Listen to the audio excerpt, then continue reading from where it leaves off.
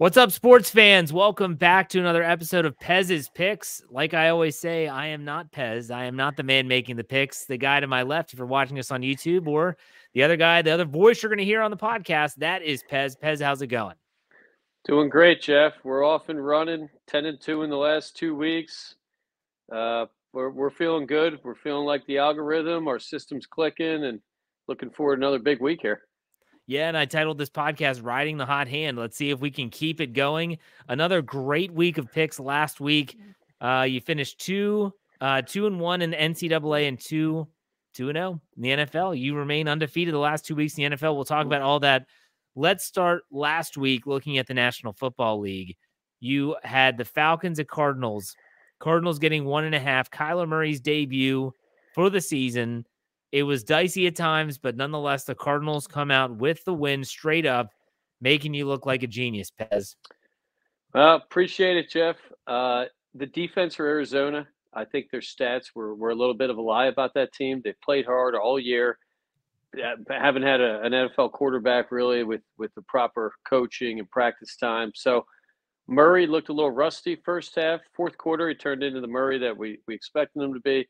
The defense was great, and that's a big win for us. And hoping that team does well. I like Arizona when they're winning. It's a fun stadium and a fun state. My wife went to college out there, so I'm contracted to say Arizona's great. And we're gonna take a look at that team in the coming weeks. I think they got some play left in them. Yeah, so I mean, the Arizona Cardinals, like I said, that's a game that a lot of people might have avoided. Nonetheless, the Falcons had to go back to Desmond Ridder because of an injury to Taylor Heineke, and Kyler Murray gets the job done. The other pick that you had last week in the National Football League was it's a game that I covered. The Pittsburgh Steelers hosting the Green Bay Packers, Jordan Love and company coming to Acrisure Stadium.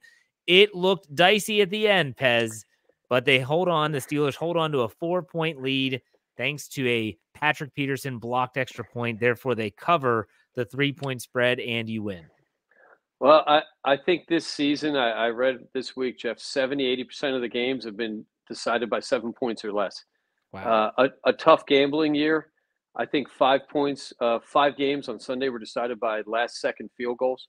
Yep. So that makes it tight, and there are a lot of close finishes, and I think that game ended up how it should. Pittsburgh defense played great. Couple turnovers. I think they had 2 in that game. Am I right about that, Jeff? Yes, Steelers? they had 2 interceptions, 2 key interceptions in the end zone, actually. Yeah. So and that's the name of the game. When you're throwing picks, you're barely gonna, you're gonna struggle to cover in this league. And I like the Steelers. I like how they're rolling, and we're gonna be talking about them in a few minutes too. Yeah, absolutely. So then we go to the NCAA slate of games. You only lost one. Let's get that out of the way first. You thought Georgia Tech getting 14.5 on the road to Clemson could get the job done, and Clemson just blows their doors off. That was a surprise, was it not? Well, you know what? We got close to a backdoor cover. Backdoor Yep. cover, Jeff, is when a team covers in garbage time. Uh, Georgia Tech's quarterback had the worst game of his career, threw 4 picks, and came within a score of getting it done. Came alive a little bit in the fourth quarter. I think the pressure hit Georgia Tech a little bit, and poor quarterback. We're to watch him. I like him a lot. I think that's guys. We're to hear that name going forward in the coming years. And we looked at him this week. We're going to give him a week off, but Georgia Tech might be a play we're in the next few weeks. We'll see around bowl season. Well, and Clemson has just been so sporadic this year. I mean, they've been up and down. We bet them a couple times Sure. this season already, and they've never pulled through. So you're thinking, okay, this team's having a down year. Dabo Swinney's getting drugged through the mud by the media and the fan base and the alumni, and then he comes up with a big win. So what do you know? That's college, right? Sure is. And when you throw 4 picks to be within a score of covering, I mean, I like Georgia Tech. They never gave up in that game. And Yeah. I think Clemson got a little lucky, to be honest with you. You don't usually have a starting quarterback with 4 picks that's on a good season. But it happens, like you said, in college. Who knows? Maybe Georgia Tech had a big party the week before. We don't know about it. You never know. Maybe we'll find out about it. But hey, you rebounded. The other 2 games that you picked for the NCAA slate came through in a big way. Alabama giving 10.5 at Kentucky, SEC matchup. Alabama rolls, and they look like a team that's threatening to be in that top 4 by the end of the season.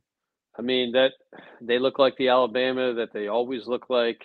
Another great game from the quarterback. Defense is playing great. I think Washington's feeling the heat. Washington undefeated, sitting at number 5, and I think all those teams in the top 5 right now are feeling the heat.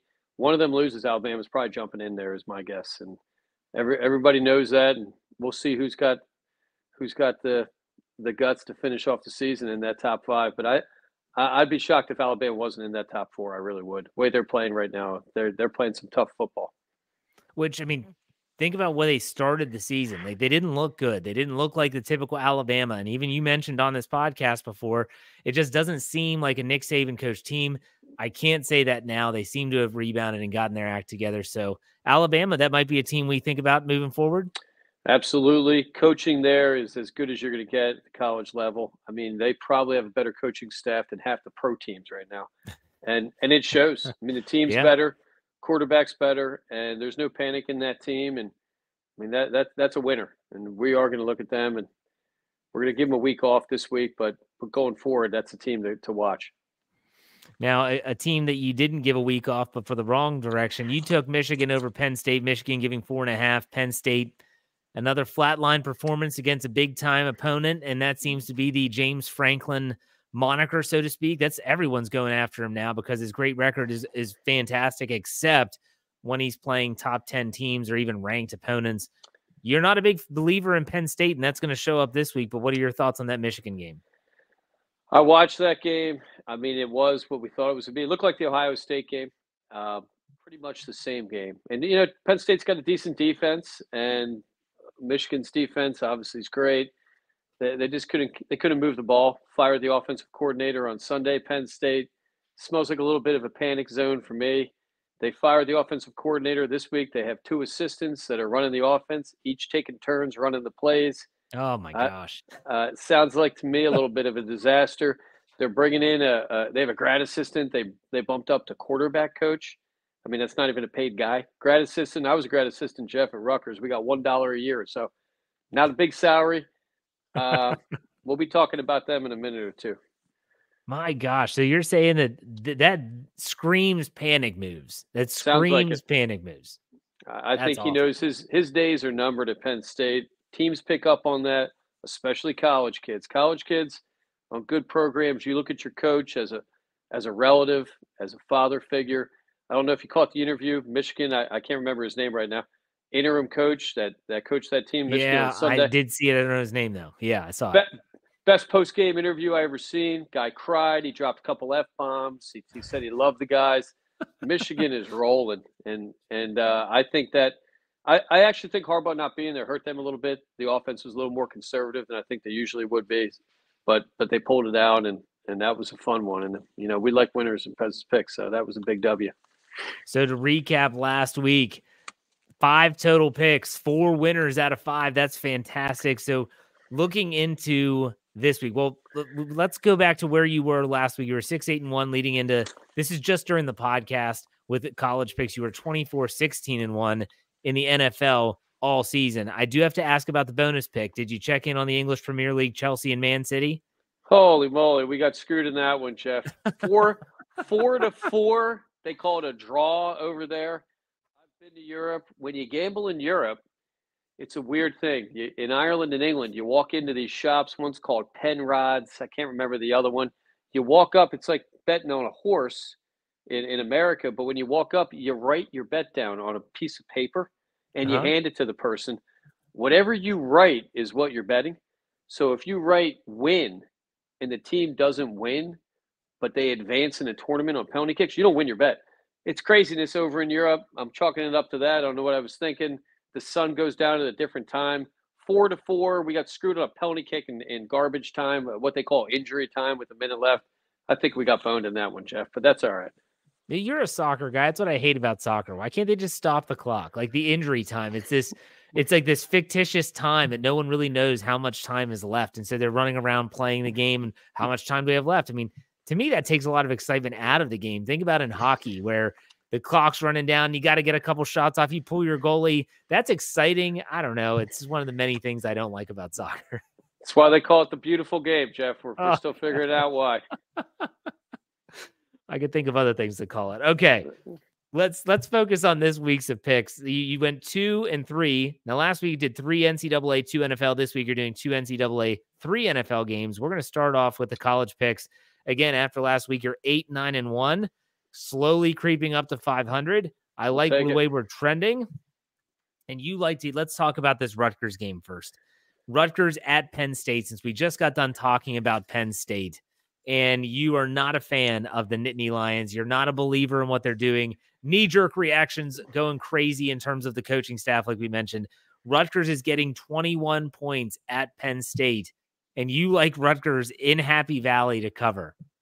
Jeff, we're going to take that number all day. Rutgers, we took them. We bet against them a couple weeks ago against Ohio State. That's Into right. the third quarter, Rutgers looked like they might win that game outright. Had a little bit of turnover in the mid-third quarter, but physically they were equal to Ohio State, and we were worried here at Pez's Picks. Had to go out and do some laps around the block. My heart was beating. I think Rutgers is better than their record. I think their defense is going to stand up. Both offenses are pretty poor. Penn State can't throw the ball down the field. Rutgers struggles a little bit moving the ball. I think it's going to be a close one, and I wouldn't be shocked if Rutgers pulls this one out outright. Anybody wants to be a real gambler right now, the money line on that game, Rutgers is a plus 845. I'm not going to say that's my pick, but you put $10 on that game, you're winning $84.50. You put $100 on that game, you're winning $845. So if you're a gambler and you like the Scarlet Knights, I went there, Jeff. I like RU. I know I bashed them a little bit, but their defense is legit this year. Schiano, highest paid employee for the New Jersey government. I think he's gonna earn that money this week and to get them into a good bowl. They'd be 7-4. Penn State team's firing their coordinator. When you tell me you're bringing two guys in to run the offense and call plays, and you're looking for another guy, I don't think the players have confidence in that. Anytime I felt like my coach wasn't confident, I knew me and my players, we probably weren't playing too well for that game. So I love Rutgers this week, and I think Penn State's going to be scratching their heads. Might be looking for a new head coach after this week is my call. Well, let's take a quick sidebar, and I want to ask you about coaching changes. In the NFL, when the Las Vegas Raiders fired Josh McDaniels, they bring in Antonio Pierce. A lot of people said, this is your pick. Like, take these guys because they're going to rally around this coach. And I believe that, did we take them after that? I can't remember if we did or not. I don't think we did. We didn't. Well, I think in the NFL, when you lose a coach, it's usually because the players don't like them. Okay. And everybody's an employee in the NFL, right? So your stars don't like them. I looked into what happened. There was an argument about the New England Patriots. Pierce got up, and so you're not going to have that in college. In college, there's a different discipline. There's a different respect. Players look up to these guys. You got coaches that brought guys out of bad neighborhoods sometimes or changed their life, give them a scholarship. So there's a lot more emotion when you lose a coach in college, especially at a Penn State. They breed family in that institution, and I think there are a lot of players scratching their heads. And I wonder if they're worried about transfers in the portal, and I don't know. We'll have to wait and see. Well, do you think that the coaching changes could make positive results for Penn State? Like, how do you handle that situation? Because like I said, in the NFL, you mentioned it, it's a totally different game in terms of how the organizations function. But there's people that said the lock of the week is anytime in the NFL, a coach gets fired, especially if they're not liked by their team and they hire someone else. Think about Jeff Saturday at Indianapolis when he won his first game when he got hired out of the blue by the Colts. Do you think that could also follow suit, and maybe could these new coaches have a new philosophy and maybe get some more offensive production from Penn State? I don't think so. With the pros, with the NFL, I don't buy into that always either. At the end of the season, when they fire a coach, usually that team loses that coming week. Mid-season, in certain situations, the NFL, you can get an advantage out of that. But in the pro game, Drew Allard, quarterback for Penn State, offensive coordinator gets fired.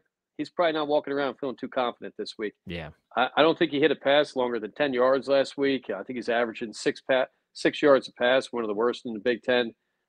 I don't think this is something that's going to make him feel better going into this game against a really tough defense and something to prove. Rutgers still playing for something. Penn State had dreams of national championships. They're gone. Their chances of getting top 4 are gone.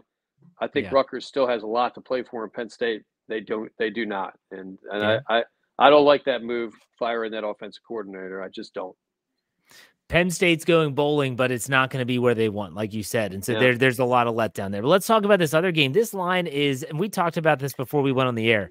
It doesn't make much sense to me. So here you have the Washington Huskies going to Oregon State again. We're talking about Pac-12, Big 12 here. Oregon State, not a bad team, but Washington, they have a great quarterback. They've won some big games over teams like Oregon. They're getting 2 points on the road. Pez, what's going on here? But you like the Washington Huskies here. Well, Jeff, there's some rules in the gambling world. And Pez's Picks, we're a collaborative organization. We got scouts. We got gamblers all over the country. Most guys I'm talking to, they're telling me that I'm right about my worry. My worry is Washington getting 2 is a little bit of a sucker bet. Sucker bet meaning you look at that line, you think, oh, wow, how could Washington, 17 straight wins, undefeated, how could they be getting 2 points? I'm going with Washington. Quarterback's maybe the best in the country right now. It opened as a pick. That line has moved to 2. There's some hype behind Oregon State, and they're home. They're playing home this week. The stats that jump out to me: we got the number 1 passing game in the country with Mike Penix Jr. of Washington, 28 TDs, 3,500 yards. Number 71 defense against the pass for Oregon State. They're giving up 230 a game. I don't think that line's accurate. Maybe the home team and maybe 17 games in a row is pushing people to think Washington's got to lose one of them. Going up against the 5th-ranked team this season, 3rd in a row for Washington. So they've had a tough schedule. I mean, that they might have the toughest schedule in the country. 5 ranked teams, 3 in a row. I think the team's on a mission. They know their schedule. It's turning into a war. It's us against them. And I like teams like that. They know they've won 17 in a row. There's a lot of talk about Washington's coach leaving this week. I think he's 22-2 since he's been there. So maybe there's some chatter. I like Oregon State a little bit, but Washington State has way more weapons. Last week, Penix put up 330, 2 touchdowns against a great defense in Utah. So I think Utah's defense is better than Oregon. Washington should put up just as much, if not more. And I don't think anybody's stopping Mike Penix this year. I just don't. Yeah, I don't follow college football that close, but even this line, like you said, sucker came out of. I was like, man, it looks like line. That's a weird one. We're sticking with it though. Okay. Washington. I think Washington jumps into that top 4. I really do, and I think that's a team that could compete for a national championship with that offense. I mean, that kid's a great player, and I wonder who's going to get him in the draft. And I'd like to see him in the league. And I think he's a little bit of a C.J. Stroud type of guy. He's got a great arm and confident, smart kid. So we'll see. There you go. Okay, so there are your 2 picks: Washington +2 at Oregon State and Rutgers +21 in Happy Valley at Penn State. Let's go to the National Football League. We're talking about tonight, Thursday night football. That's right, the Bengals and Ravens. I'm going to be watching this one very closely as a Steelers fan. The Bengals coming off, both these teams actually coming off of last-second losses last week. C.J. Stroud, who you just mentioned, and the Houston Texans going to Cincinnati and win. And then the Deshaun Watson-led, we'll talk about the Browns here shortly, go into Baltimore and beat Baltimore. This game is also at M&T Bank Stadium. The Ravens are giving 3.5. You say take the home team. Love the Ravens, Jeff. I think the Bengals, they've played better the last few weeks. I think that team still has some holes. Joe Burrow seems to be a turnover machine during pressure time. I think he had 2 picks again last week. Lamar Jackson, 7-1 against Cincinnati in his career. He threw 2 picks last week. I don't think Lamar Jackson at home is losing 2 in a row and having 2 bad games. His season this year looks like he's a Lamar from a few years ago. In his career, he's got 12 TDs to 4 picks against the Bengals. Bengals defense, one of the worst in the league, 26 against the pass, 30th against the run. I think the Ravens are going to muscle the ball down the field, and Lamar is going to have a big, big day. Baltimore, number 1 rushing offense, averaging 155 yards a game. Second best defense in the league, only allowing 15 points a game. And Joe Burrow comes in against the Ravens, 3-3 in his career against the Ravens. Guys put up some picks against them, and has one of the worst rushing support games in the league. Bengals only running 74 yards a game. You make a team one-dimensional, especially a big division game against a physical Ravens team. Joe Burrow's going to have to throw that ball a lot. I'm going to go with the Ravens and Lamar in this one, and I like him a lot. Well, here's a couple other things. The pass rusher Hendrickson's probably not going to play. If he does, he's not going to be effective. after he had a knee, I think a hyperextension. T. Higgins, the wide receiver for the Bengals, has been ruled out with a hamstring injury. So that's one of their elite weapons on the outside that's not going to be able to play. And when in doubt, take the home team on Thursday Night Football, right? I mean, the team that has to travel on a short week, that is tough. Like, I get why you're thinking the Ravens right now. Sure. And the Ravens, I mean, that's a tough place to play. Baltimore, they usually they play well, and they lost a close one last week. But imagine you play that game Cincinnati on Sunday, you go to bed, you get up Monday, they do some sort of walkthrough. You're back on the road Wednesday. You don't have any time to recover. The injuries are getting thrown in. You got guys that maybe are stepping up, playing a start and roll for the first time. They don't have much practice time. I love the Ravens. I think they're gonna win this one big, I think. Okay. All right. I wouldn't be shocked at all. Let's go to the next game. Hey, my Pittsburgh Steelers, another AFC North grudge match against the Cleveland Browns. This one is going to be interesting to talk about based on the fact that if you're listening to this Thursday morning and whatever book you go to, if you still see the spread of the Steelers getting 2 points, Pez, you're saying you might want to grab that as quickly as possible. Am I right? Jeff, we grabbed it today, and the Steelers were still getting 2.5 in the morning. This is Wednesday morning, since we're recording Wednesday night. I hope everybody jumps on as quickly as possible.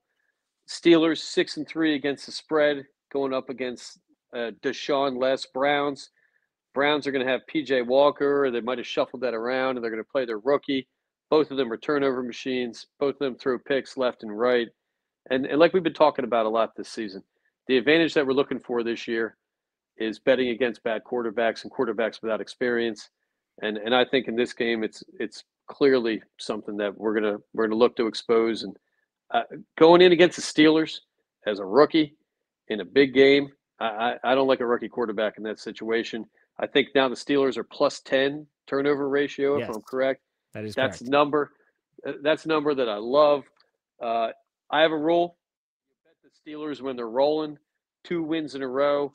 Tomlin seems to have that team playing and believing in themselves, and I love the Steelers this week. They're a team that has confidence, and this is a big game for them. Steelers, though, second in the league, I think right now, 6-3 against the spread. I like that a lot as well, and they look like a 7-3 against the spread team to me. They're a balanced team, and the defense is looking better than they were in the beginning of the year, and I love that turnover ratio. They're ball hawks. Well, they're ball hawks, but how they get a +10 differential is that Kenny Pickett's not turning it over either. So when if we're using the Pez formula, Kenny Pickett, you would say like, hey, good quarterbacks, he's not going to be listed in that group. However, he's not making the huge mistake that is breaking the back of the team, whereas they're going to be going up against, like you said, 2 quarterbacks who have a knack for throwing interceptions. The Steelers take the ball away. I think in terms of the Pez's formula and the Steelers getting points on the road, this seems like a slam dunk to me. I love it. And think about the Browns. That defense has played great this year, but they've had all the pressure on them. They held the team together. Deshaun comes back. Great game from him last week. They lose him. I think that is a moment where defense, I mean, the team's got to have a little bit of a letdown. I mean, that's a crushing blow. They got that guy. Looked like he was coming back to what his form was from 2-3 years ago. And that's a big, big injury for them. I don't see the Browns showing up and playing 100%. I just don't. And if you take away the game against Arizona where they shut out a team with no quarterback, they've been giving up more points than you would think. And you go back to the Indianapolis game, they gave up, I think, 38 in that game, even though they won. So they have been giving up some points. Like I said, I don't count the Arizona game based on the fact that Arizona had no quarterback. So you like the Steelers +2. If you can still get it, I guarantee you that line's going to shift quickly. So if you can get it, grab it. All right, let's go to the last NFL game. You've got the Las Vegas Raiders at the Miami Dolphins. Miami Dolphins are coming off of a bye week. The Raiders somehow, some way have won back-to-back games with Antonio Pierce at the helm. Miami's giving 12 points. You said doesn't matter. Take the Dolphins. Love Miami in this one. Long commute for the Raiders coming across country. You got the number 1 passing game and scoring game for Miami. They're averaging 31 a game. I don't think the Raiders can keep up with a 31-point average team. Raiders can't stop the run. They're giving up 135 yards a game. Miami comes in second best running game in the league, averaging 148 a game. I love Tua. I love the running game. Looks like Devon Achane's coming back off the IR. Mostert, they sat out. He's listed right now. I did a little research. It looks like they just gave him a little bit of rest this week, and they had to put him on as questionable. But Mostert looks like he's going to be playing. You got a two-punch running back system. You've got Tyreek. Rookie Aiden O'Connell, I don't think he's up to the challenge. Keep up with Tua Tyreek in that run game. I just don't. And the Raiders are the Raiders. They are decent at home, but we're going to go with Miami laying 12. I'm not worried about that one bit. Well, what does Miami do against subpar competition? They blow them out. They sure struggle do. against good teams. The Raiders are not a good team, especially with Aiden O'Connell, a quarterback. I think this is a smart pick. I really like this pick. I love him, and I love that. Give that coach 2 weeks to prepare for this game, and he's an analytical guy. He's like a Nick Sirianni guy, and I after 2 big wins with the firing the coach, there's got to be an effect. I mean, the NFL is based on the head coach and the coaching system. So when they got a little boost with Pierce, I don't know if Pierce is ready to be a head coach. We'll find out this week. But Yeah. I have suspicions that they're going to be a letdown. This is a tough team to prepare against. I don't know how you prepare against Miami. I mean, I gotta think of the Eagles doing the best job against them, but that's a tough offense to stop, especially with the healthy run game that they have now. Absolutely. So there you have the 3 NFL picks. Thursday Night Football, take the Ravens, giving 3.5. On Sunday, Steelers getting 2 at the Browns, take the Steelers. And then the Raiders, Miami's giving 12, take the Miami Dolphins. Pez, up to 26-16-1 in the NFL. That's a fantastic stat line. If you're listening to this podcast, you should be taking note of that. You should be proud of that too. We're happy, Jeff. I think we're up to almost 63% win in the NFL, and that's about as good as you're getting this year. Tight games. It's been a tough gambling year. We're gonna keep looking to expose weaker quarterbacks. Quarterbacks don't deserve to be in the league, and we're gonna keep running with this. And I'm feeling good about this week. Got a big NFL week coming next week. We got some NCAA championship games, so we're looking to have another big one. Going undefeated and rolling into Turkey Day with some momentum and some extra money in the pocket. Turkeys. My wife bought 2 turkeys, Jeff. We're enjoying the winnings here. Came home with so much groceries. I think I had to give my 10-year-old some steroids carry in those turkeys. So we're having some fun. Hey, do we have a bonus pick this week? I didn't even ask you. No bonus pick this week, Jeff. We haven't been hot with those bonus picks. We're gonna give them a week to simmer. We're looking at some soccer, some golf. Starting to look at some hockey plays. You know, hockey, you got to give it a few weeks to kind of settle in. And next week, we'll be back with the fun one, I think. There you go. Good stuff as always. So check out all of Pez's picks wherever you get your podcast. You can check us out on YouTube. If you're watching on YouTube, you can also get us on any podcast, Apple Podcast, Spotify, you name it. Pez, any final thoughts? Let's go Birds. Tough one with Andy Reid this week. A little repeat of the Super Bowl. I don't want to put any extra pressure on them. I know the players listen to the podcast, Jeff. They're big fans of it, so I don't want to pressure them going out there.